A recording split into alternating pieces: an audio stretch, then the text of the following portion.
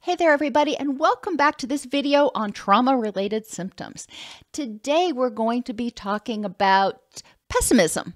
Had to check my notes right there. Pessimism or negativity is a very common side effect or consequence of trauma.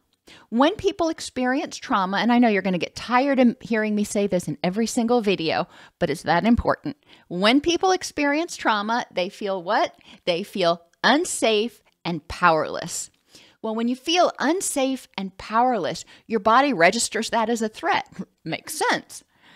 When you feel threatened, that will trigger your fight or flight response. That triggers anger or anxiety in you.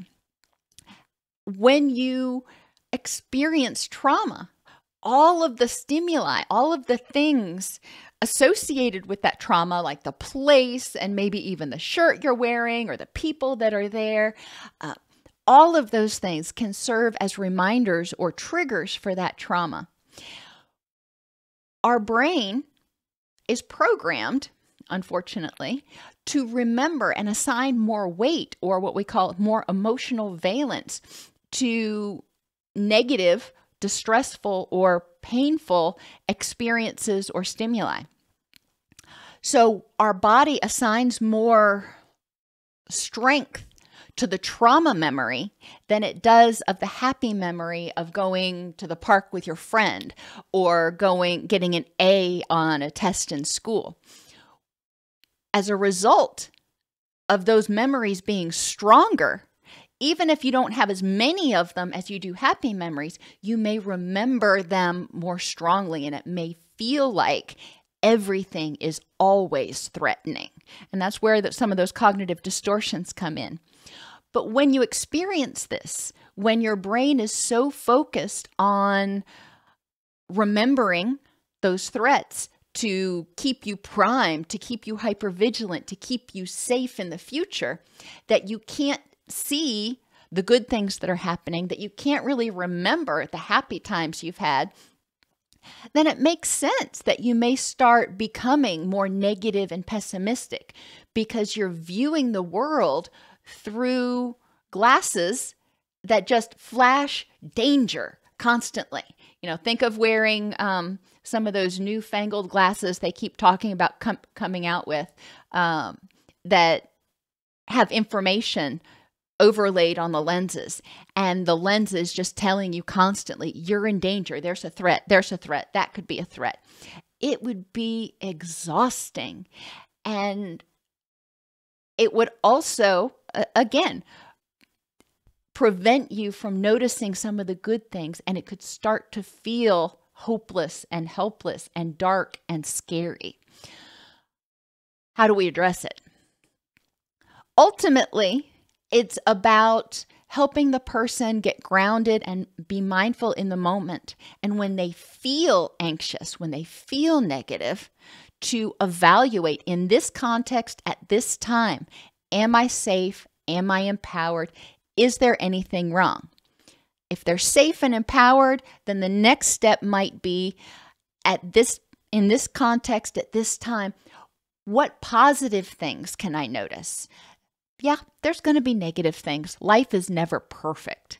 But it's important to force your brain to balance out those negatives. Like when you're walking through the forest, if you notice a cottonmouth snake, which for those of you who don't know, cottonmouths are poisonous.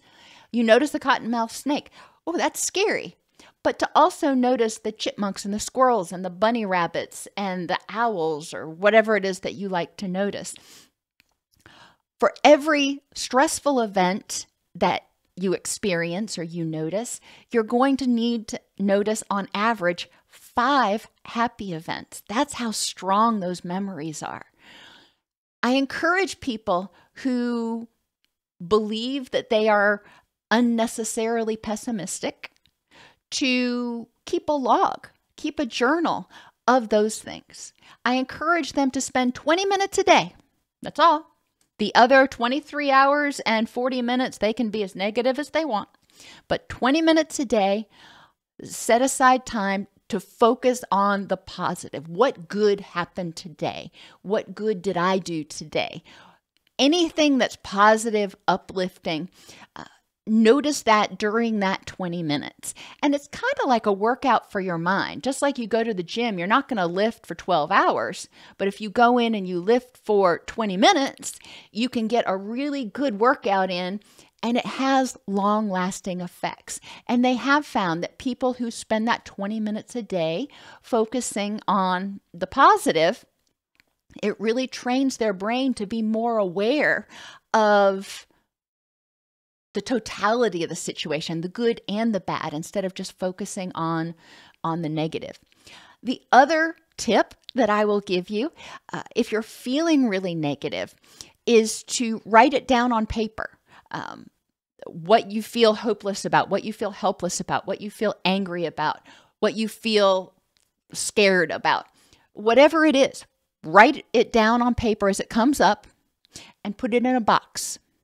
And then 30 minutes a day, whenever you want to, not during your happy time, not during your happy 20 minutes, but 30 minutes a day you can set aside to go through those stressful thoughts that you had and process them and examine whether they are actually accurate in this context at this time.